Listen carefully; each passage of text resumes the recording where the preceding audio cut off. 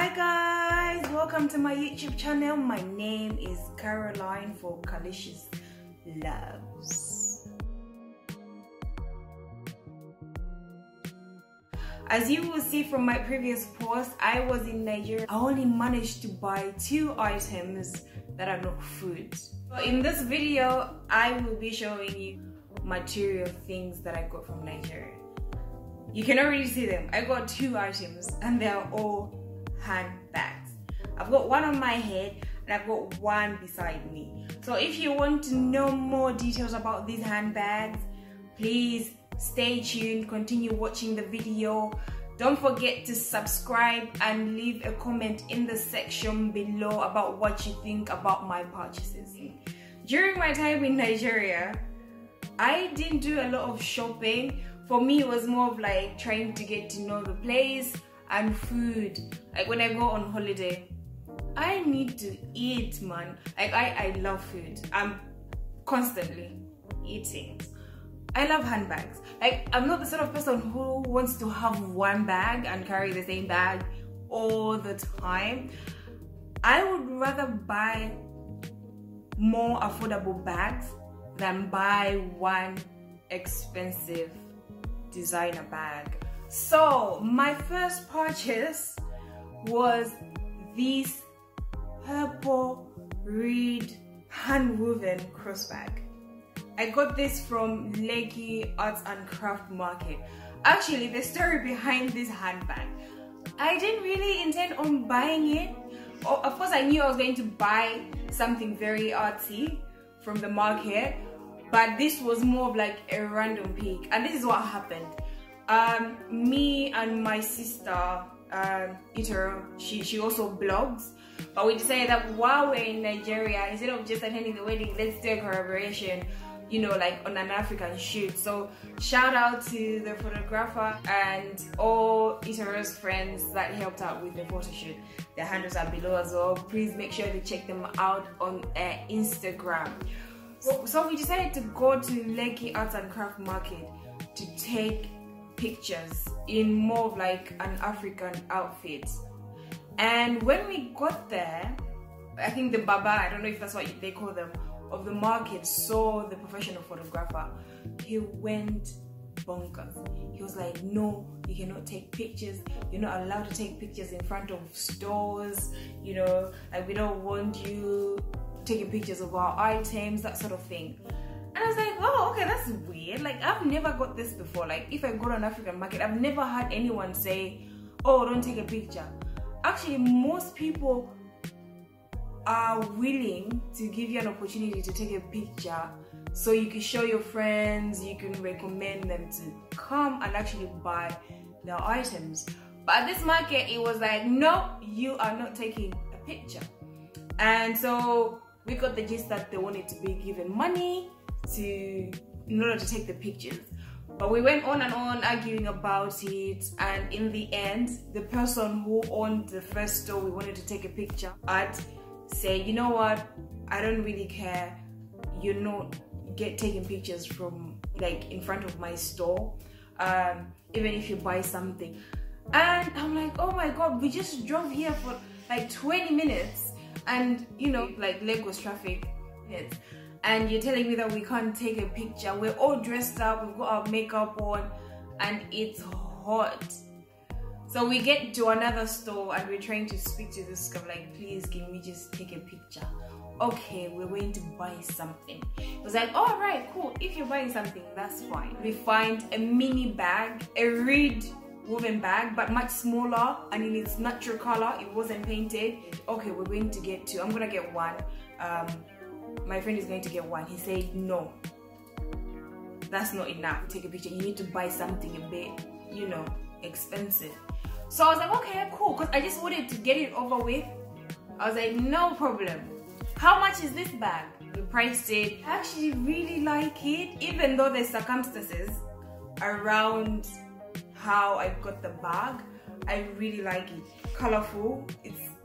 It's unique, because I don't know where you'd find this bag. Like, it's very unlikely for you to find this exact bag in the shop or online unless you go to that particular market, and they wouldn't look exactly the same. And that's the thing about handcraft items, even though they might seem similar, they would not be exact like in terms of the measurements or like how it looks in the middle. You can see that this was painted, but it's a bit burnt here, and I don't know if that's because of the paint. I'm not really sure. What I really like about this bag is that it's got a lot of space inside. I was able to put in my mini spray, my phone, my charger, my power bank, and there was still enough space. I was also able to keep my friend's phone in this bag, so it's quite handy, it's quite spacious. And what I really like the most about it is that it's got a securing hook, so you know that your items are secure and they will not fall off. This bag can be carried in different ways.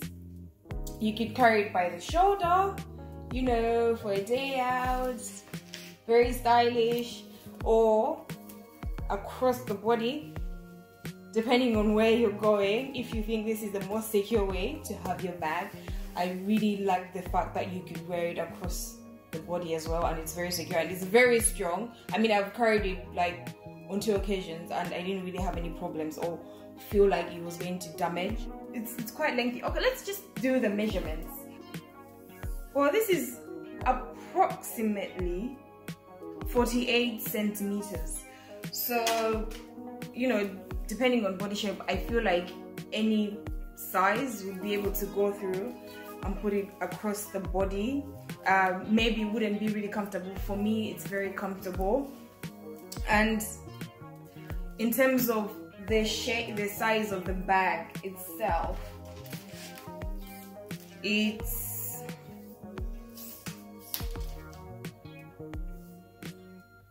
actually 21 by 21. I mean, it's a circle, so it's going to be equal. I don't even know why I'm measuring it. In terms of the circumference, we're looking at about 69 to 70 centimeters. So it's quite big. And one other way you can carry this bag if you don't want to use the straps, although I feel like if you do this often, you would damage the bag. You can fold the strap, put them in, close the bag, and you use this as a clutch.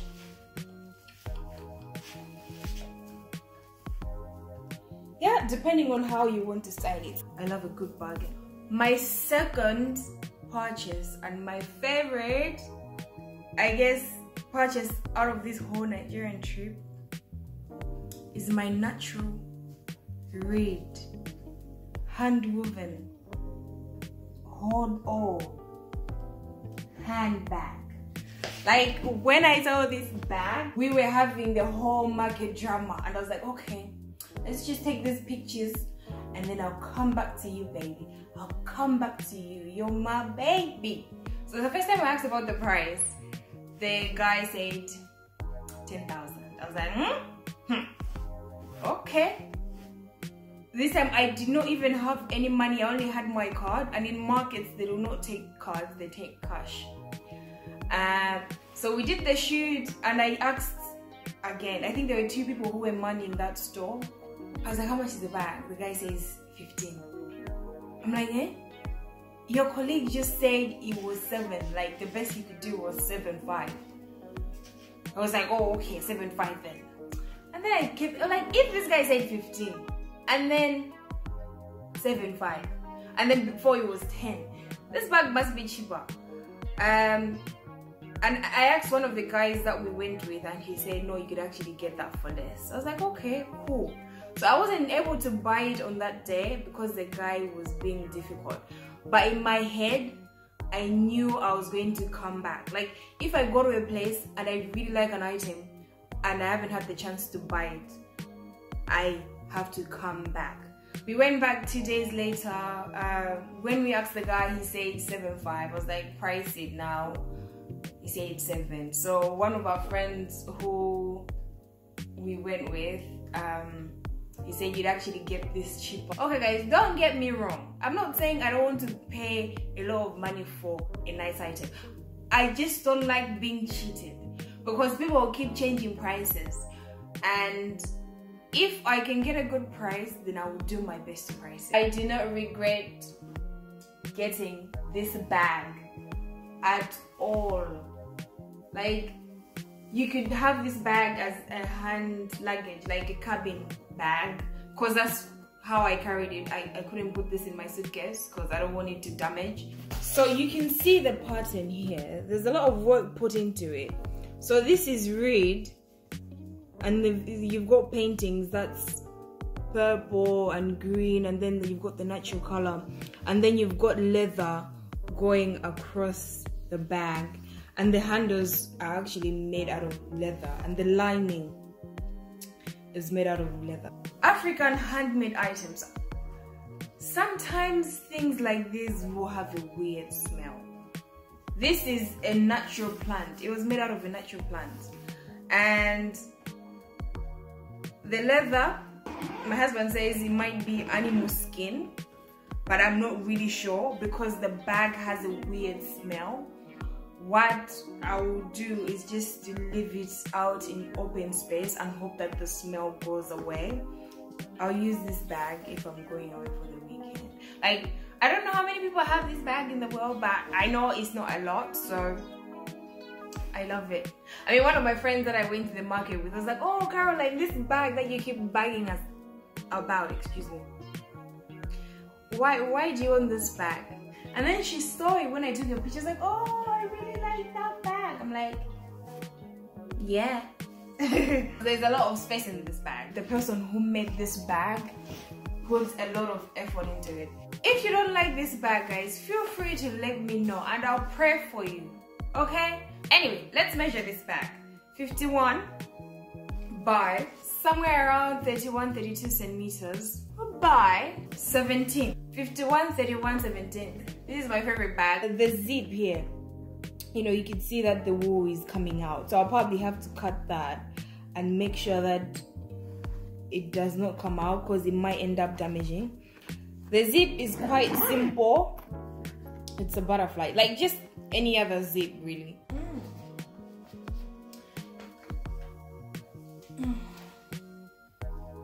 Yes, these are my two main purchases when I went to Nigeria. I bought them in Lagos, Lekki Arts and Craft Market. These are the main items that I will be keeping and my memories from Lagos Wahala. Let me know what you think about these handbags and if it's something that you would buy.